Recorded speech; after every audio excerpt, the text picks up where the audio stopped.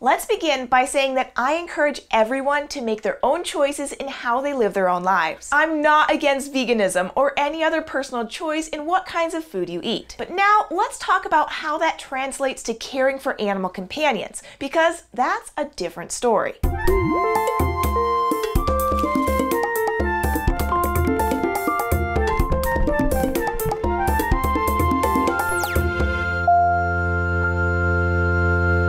There's a promise you make to an animal when you take them into your home as a pet.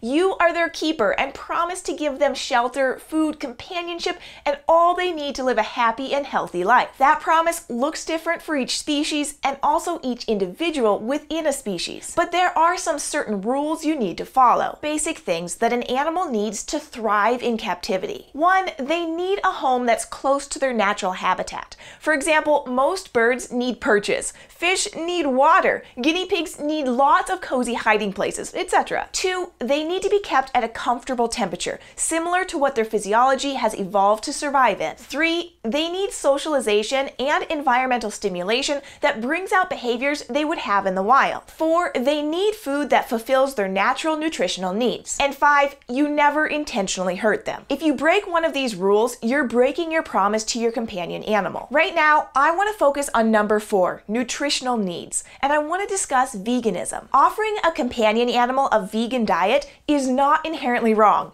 If they are naturally an herbivore, frugivore, or detritivore, then a vegan diet is absolutely fine. You can find a variety of plant-based foods to cover all their nutritional needs. The problem is when a strictly vegan diet is given to an obligate carnivore, like a cat, or an omnivore like a dog, that requires at least a small amount of animal protein in their diet in order for their bodies to perform all the functions needed to survive and thrive. Let's take a closer look at why cats and dogs need animal protein in their diet. Cats and dogs both need vitamin A for their bodies to function properly, meaning it's an essential vitamin. They can't produce it on their own, so they must consume it in their diet. It's important because it supports their immune system and prevents against cancer. Without vitamin A, cats will suffer muscle deterioration, becoming extremely weak. They'll have poor coat growth and night blindness. Vitamin A is most commonly found in liver, fish liver oil, and egg yolks. There is a form of vitamin A found in some plants that certain animals can convert into a usable nutrient,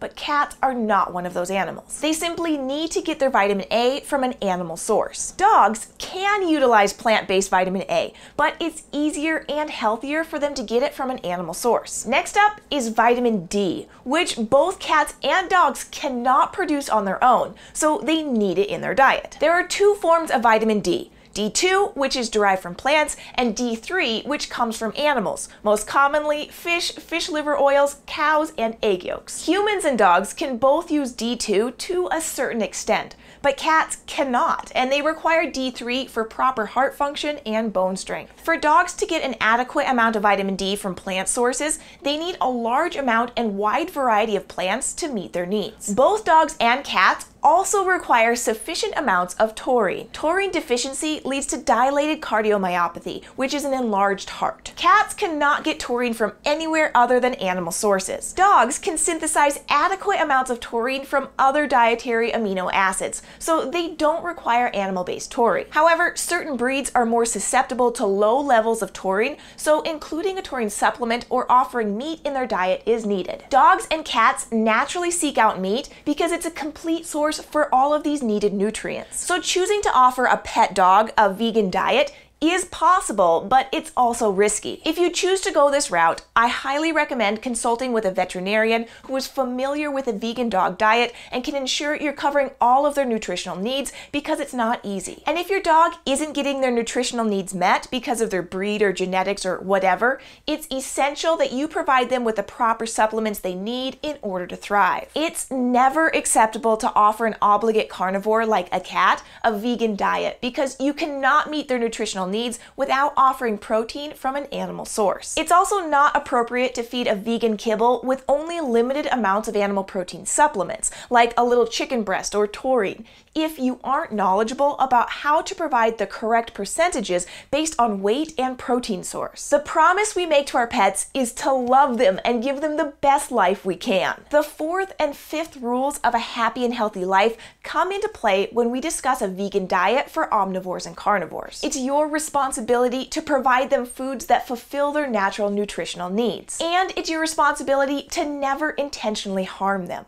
Restricting an obligate carnivore to a vegan diet is harmful. I encourage everyone to research how they can provide their companion animal with the best possible nutrition based on their species and fine-tune it to their individual needs and preferences. But please don't force them to eat a diet that doesn't allow them to thrive in your care. Let them be who they are with your unending support and love. Thank you for joining me this week. If you'd like to help support our mission of animal education and caring for our animal ambassadors, please check out our Patreon page, patreon.com/animalwonders, and join us. Thanks, and we'll see you next week.